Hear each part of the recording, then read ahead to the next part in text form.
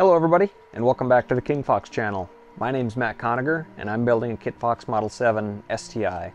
In today's episode, we're going to be installing the 4 rudder cable pulleys that go just behind the seat compartment in the fuselage.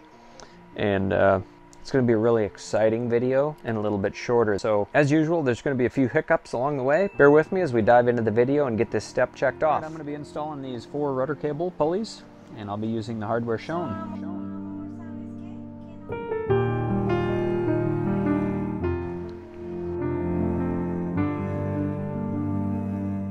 Cotter pins are going to be installed as anti-derail devices once the rudder cables are installed. So I think right now they're just going to be placeholders. As the book says, the anti-derail devices are very important as they will keep the rudder cables from jumping out of the pulley groove if the cable should become slack for any reason. Failure to install the cotter pins may allow the cables to leave the pulley groove, resulting in the loss of rudder and or tail wheel control. Kind of an important thing. So here we go. Our instructions, got our pulleys and our hardware.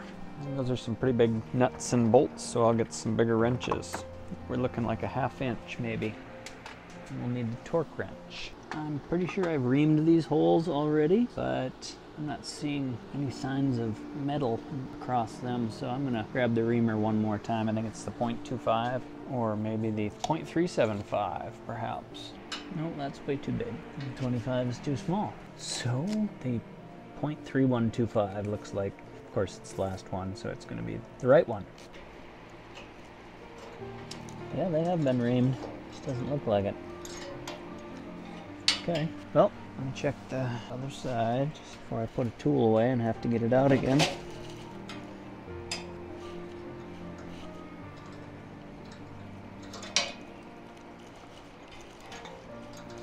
Definitely been reamed. Okay, good. All right, all the bolts go from the inside towards the outside of the fuselage.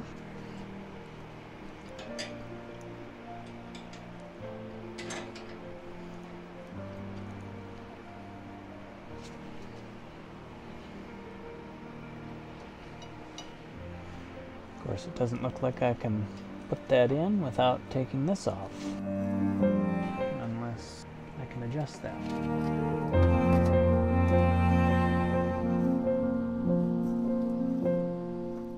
Not enough.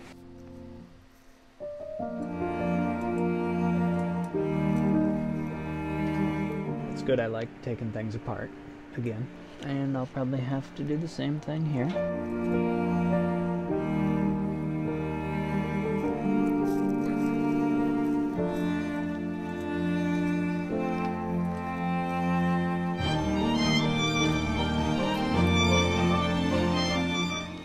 Yeah, 3/8 probably.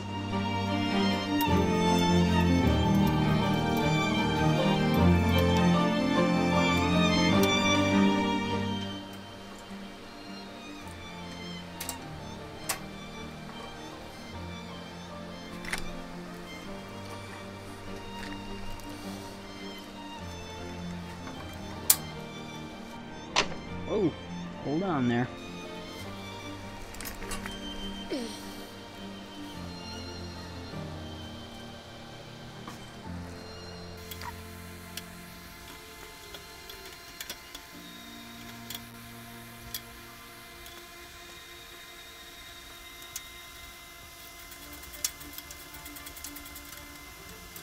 Before I give that too much English, I'm going to quickly go back in the manual and turn to the page where I was putting those in and make sure that it doesn't require torque at this moment. But I think it's going to be a final item as you go through and adjust the rigging.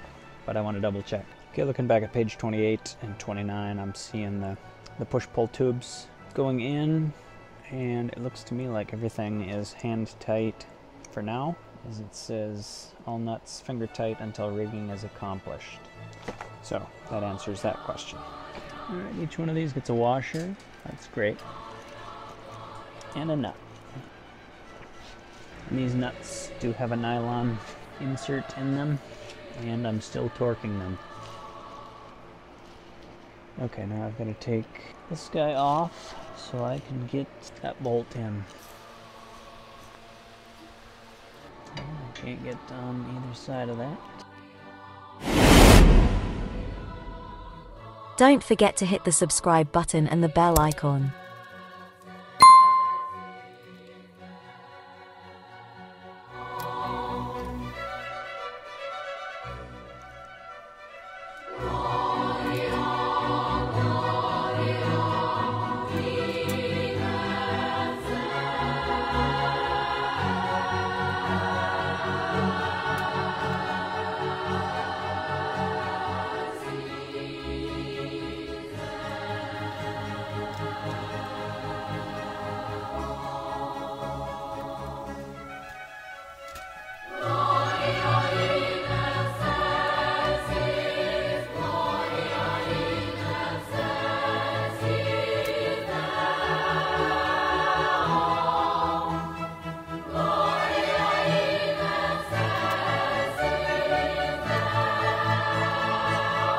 Some of these things are so much fun. There's no awkward positions you're ever in.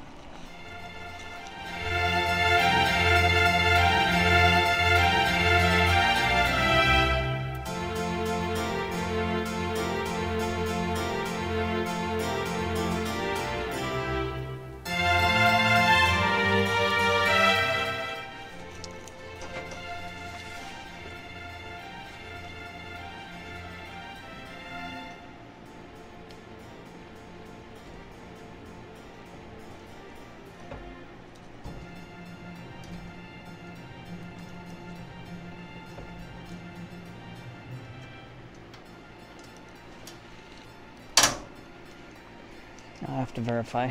That's the way I took it out, because I don't remember. It is inboard to outboard, thank heavens.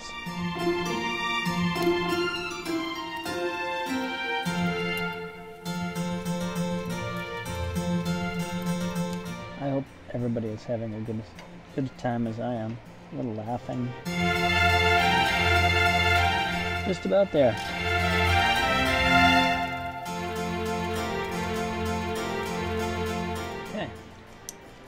Thank God. Now let's torque those to 60 to 85 inch-pounds. Say, hold up, wait a minute, something ain't right. As I see in the instructions that I'm supposed to have a washer on this side also. So good news is I'll get to take those two things apart again. Hell yeah. Attention to so many details.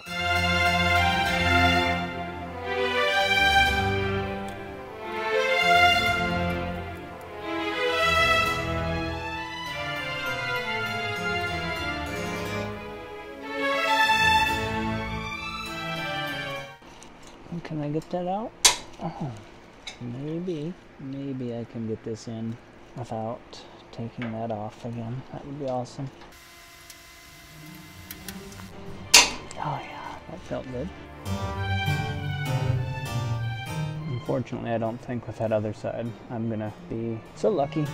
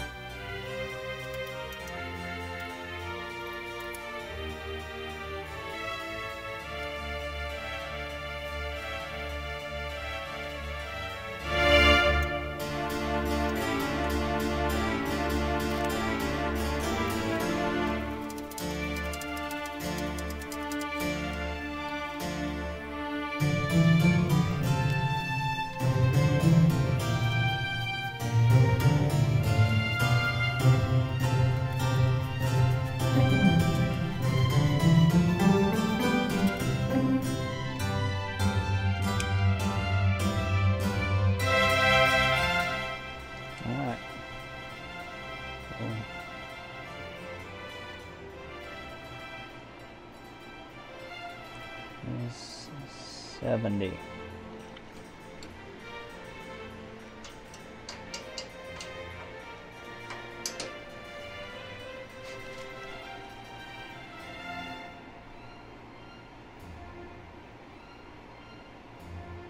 70.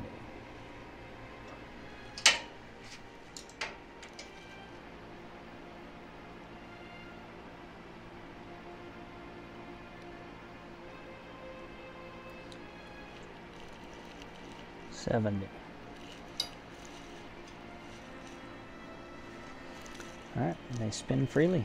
That's good. Awesome.